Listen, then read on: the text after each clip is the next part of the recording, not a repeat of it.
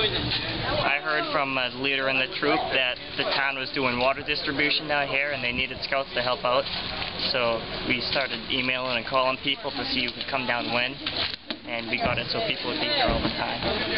So what has it been like today with people coming in and going? It's been kind of crazy. We've had trucks dropping water off, people picking it up, kids coming in and out, seeing what they can do. So have you? I mean, is it a lot of physical labor that you're doing, or? Yeah, moving the gallons of water around.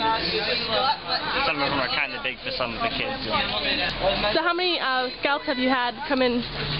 We've had about 15, 20 scouts around, coming in for a couple hours and just helping out where they can. Yeah. So is this just kind of part of being a scout? Yeah, just helping out where we can. Yeah.